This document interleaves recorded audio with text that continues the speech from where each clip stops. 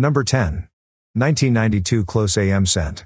In 1992, the United States Mint recut the Lincoln Cent reverse master hub in an effort to sharpen the details and create a better strike. And while the design remained nearly identical, the lettering in the legend United States of America was shifted slightly. In the older design, the letters AM are separated. On the new version, these letters are almost touching.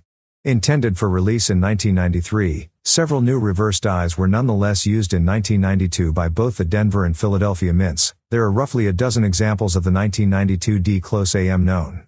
The variety was discovered in December 2001 by collector Colin Cush.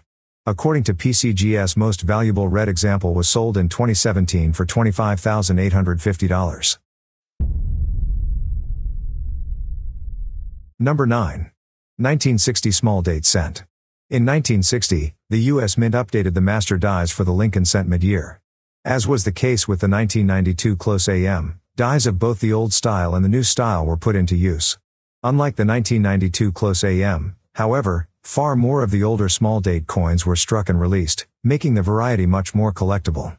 As soon as collectors became aware of the situation, interest in the variety exploded and astute dealers were more than eager to sell the coins.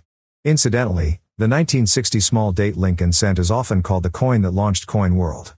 One of most valuable specimens was sold for $4,600 in 2008.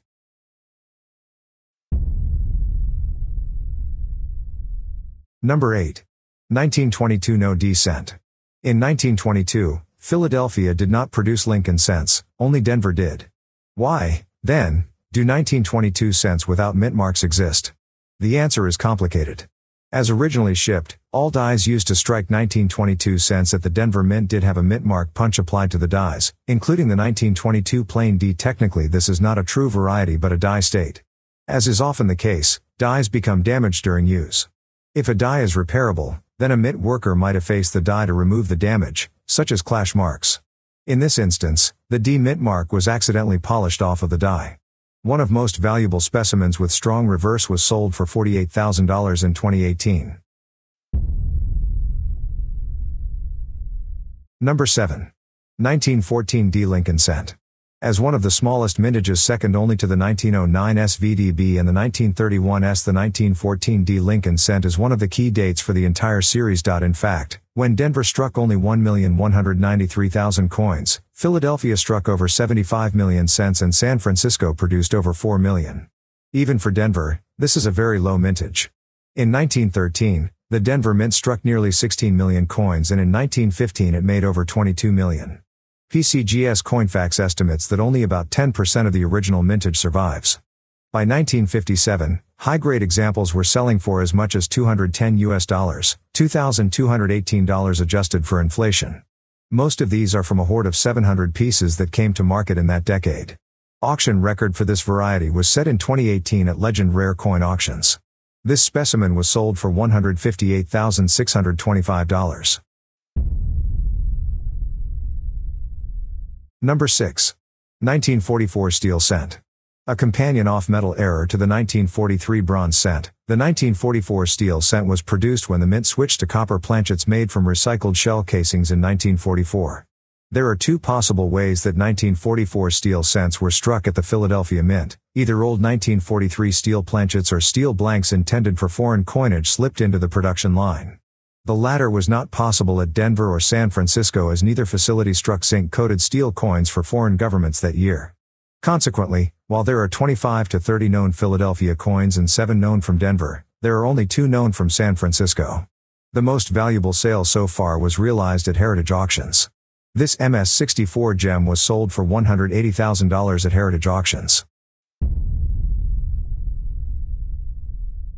Number 5. 1909 SVDB Cent.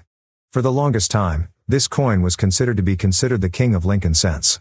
The 1909 SVDB is the San Francisco striking of Victor David Brenner's original approved design. 1909 marked the centennial of President Abraham Lincoln's birth, and in order to honor him, the Mint debuted a stunning new coin design featuring Lincoln on the obverse and 2 wheat stalks on the reverse. Brenner adapted his obverse effigy from an earlier metal. The wheat reverse was a simpler, dare we say, more modern, interpretation of the traditional wreath design. The American public, with the help of the media, saw the initials as self-aggrandizing, and the Treasury Department quickly sought their removal. As a result of the public uproar, the mint pulled Brenner's initials within days, and as a result, only 484,000 of the 2,309,000 cents stuck at the San Francisco Mint in that year have the VDB. This makes the 1909 SVDB the rarest circulating issue Lincoln cent. The most valuable red specimen was sold at Stack's Bowers auction. This MS-67 superb gem ended up selling for $168,000. Number 4. 1955 Lincoln cent with double die obverse. Created by an incorrectly manufactured die, the 1955 double die variety is quite dramatic and was instantly sought after upon its discovery. The dramatic doubling was caused when the position of the die rotated slightly between impressions from the hub. This doubling is most notable on the legends "In God We Trust" and "Liberty," as well as the date, 1955. The day these coins were struck, 3-cent presses were operating at the Philadelphia Mint. All dumped their completed coins into one box. Apparently, the inspector failed to notice the defective die until over 40,000 pieces were struck, by which time 24,000 specimens of the variety were intermingled with non-defective coins. 16,000 pieces were isolated and then melted, but the rest were released into standard circulation. Many were famously paid out as change in cigarette vending machines. According to PCGS, most valuable specimen was sold in 2018. This MS-65 Plus red gem fetched a sum of $114,000. Number 3. 1969 S cent with double die obverse. As with the 1955 double die cent, this coin was created by a blundered die. The 1969 S double die is much rarer than the 1955, with fewer than 40 examples certified. This small surviving population is due to the fact that the offending die was discovered quite quickly. But collectors beware. Virtually no sooner than it had been discovered, the 1969 S fell victim to a counterfeiting scheme. In 1969, Roy Gray and Morton Goodman worked together to create a number of fakes, including the 1969 double die Lincoln cent. Reportedly, some authentic examples also got caught up in the Secret Service's hunt for the Gray/Goodman counterfeits and were destroyed. The main way to tell authentic 1969 S double die obverse cents from the fakes is that the real coins will not have doubled mint marks. This was because the mint mark was punched into the die by hand after the doubling occurred.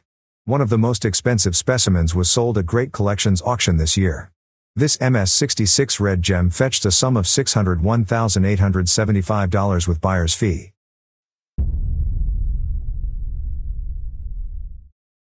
Number 2. 1958 cent with double die obverse. The 1958 double die Lincoln cent is a controversial coin. It is also one of the most valuable. The king of the Lincoln cent double dies, only 3 examples are known. The doubling is dramatic, with the legend "Liberty" and the motto "In God We Trust" being the most pronounced. The coins were discovered in 1960, reportedly by Philadelphia collector Charles Ludovico. The rarity of the issue caused many to wonder whether these were intentional mint products or even forgeries. When the mint was given the opportunity to study Ludovico's specimen, they determined that the coin was authentic. In the 1990s, a mint state example of this elusive coin traded for just over $25,000, a bargain, given that the variety has since sold for 6- and 7-figure sums. This specimen fetched a sum of $1,136,250 with buyer's fee on January 22, 2023 at Great Collections auction. Number 1. 1943 bronze cent. At number 1 is the most coveted of all Lincoln cent era coins, the 1943 bronze cent. Struck during World War II, this era coin was created at a time when the United States was producing cents from zinc-coated steel planchets as it diverted its copper stockpile for the war effort. While most current literature points to general war scarcity, some numismatists believe that this switch in metals was intended to instill a sense of ownership and sacrifice to the war effort on the part of ordinary citizens. Regardless of the reason for the switch, the U.S. Mint adopted the new planchet type for 1 year only. Unlike at the Philadelphia and San Francisco mints, where it is thought that some old 1942 planchets accidentally remained in the coin press feeding bins, no such error occurred at the Denver Mint. The only known 1943 D bronze cent is thought to have been struck by a mint worker for his personal collection. With extremely fine detail, it is believed that this coin was struck twice. A conflicting story states that this coin was actually struck by United States Mint chief engraver John R. Sinek. This particular coin was not discovered until much later, when it was examined by Annex in 1979. Recently, the coin sold in 2021 by Heritage Auctions for $840,000. Thanks for watching this episode. This video was made based on Coin Week article. Your comments and likes are highly appreciated. God's will, see you in the next episode.